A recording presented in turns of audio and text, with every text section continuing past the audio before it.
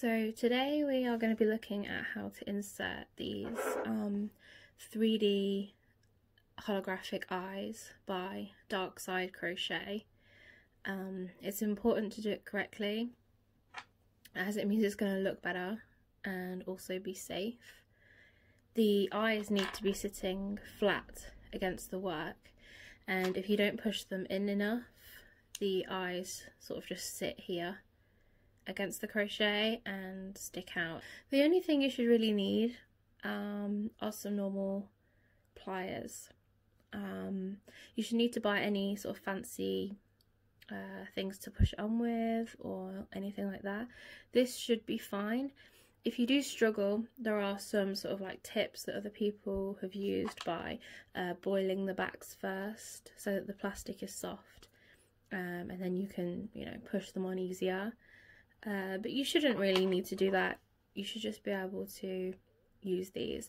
As long as you get the right leverage with this, which is what I'm going to show you in a second, then it should be fine. So I got my 3D sinker eyes from Dark Side Crochet. She does a lot of different colours. Here are a few, lots of different sizes as well. And I'll leave a link below if you want to check those out. So once you have your work, you're going to want to pop the eyes in wherever the pattern says. Now the posts on these can be quite big, which is fine. All you're going to do is take a bigger crochet hook, find the hole you need, push it through and wiggle it around a bit, and that's going to make the hole bigger so that you can pop your eyes in easier. So once you have your eyes where you want them, take your time doing this, you know, make sure they're even, they're on the right row, and take into consideration that when they're pushed in and held flat, they are going to take up a tiny bit more space. So you might want to just give yourself a little bit more room. But you can see at the moment, this is what we're wanting to avoid them looking like. So once the backs are on, they're going to be flat against the work and sunken into it. Whereas at the moment, they're sticking out. Okay, so now for the next part. You're going to need to find a soft surface. So your carpet.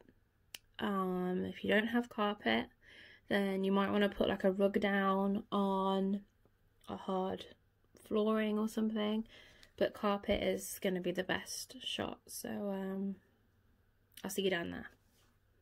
Okay, so we're now on the floor, because this is going to be the easiest place to do this, because you're going to need to put all of your weight onto these. So you want to turn your work over, find the post. The back goes on this way down, so that it like cups the back of the eyeball, and you can push it on a tiny bit to start with, and that's just gonna stop it from moving about. And do the same with the other one.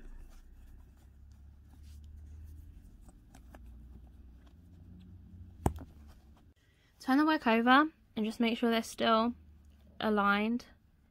They look fine to me. I'll turn it back over, and now we're going to properly sink them in. So take your pliers and put them so that they're resting on the top like this. And you want the leverage point to be super close to the middle. So you want to rest the middle of the pliers on the middle, like that.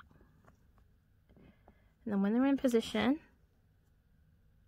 you're going to push down here on the pliers, and you're going to hear a big click, and you'll see that it's gone down 2 little ridges, and that means that they're now super flat. Let's do the other one. So pop your pliers on, slide them all the way to the middle, and your pliers are just on either side of the black part and the top ridge of the white. So all the way to the middle, and then push down. You'll hear a big click. You'll see that's gone down 2 ridges. And now the eyes are super nice and flat. So a few things to remember before you pop these eyes in. The leverage matters. You need to go all the way to the middle of the pliers, and you need to be pushing there as well. You need to make sure you're putting it under a soft surface. There's no point doing it on the table. You're going to dent the eyes or ruin your table or something like that. You shouldn't need to use anything like a mole grip. Your weight should be enough. You're basically leaning and just pushing all your weight onto them.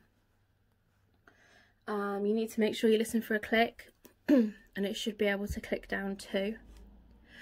And then you can always check and make sure they're, they're sitting nice and flat as well. I hope you found this helpful, and I hope it makes things a little bit easier. See you soon.